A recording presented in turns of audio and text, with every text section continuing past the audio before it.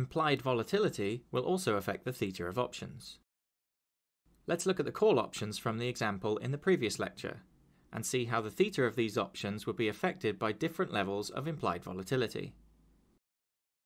This chart shows the theta for all options of a fictional asset with a current price of $100, 30 days to expiry, and varying levels of implied volatility.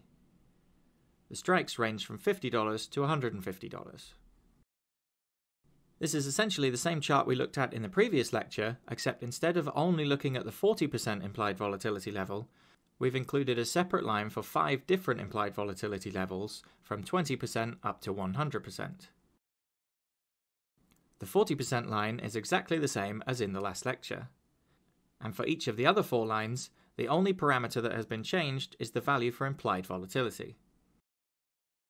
As you can see, as implied volatility increases, the theta of all call options increases.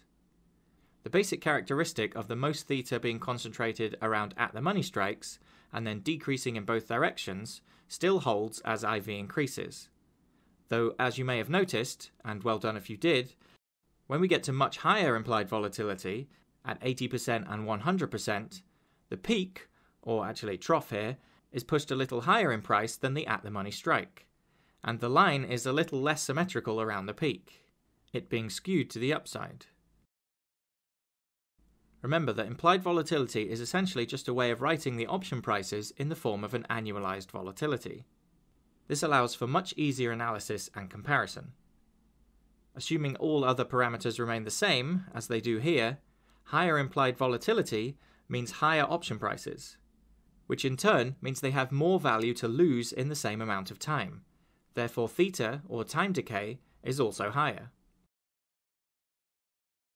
In summary, an increase in implied volatility means an increase in option prices. The options then have more value to lose in the same amount of time, and therefore their theta is higher. This is true for all options, whether they are in, at, or out of the money. The options close to the current underlying price will have the most extrinsic value to lose, and therefore the most theta. This decreases in both directions away from the current underlying price. When implied volatility is very high, this can increase the strike price at which the theta is greatest, such that it is higher than the current underlying price.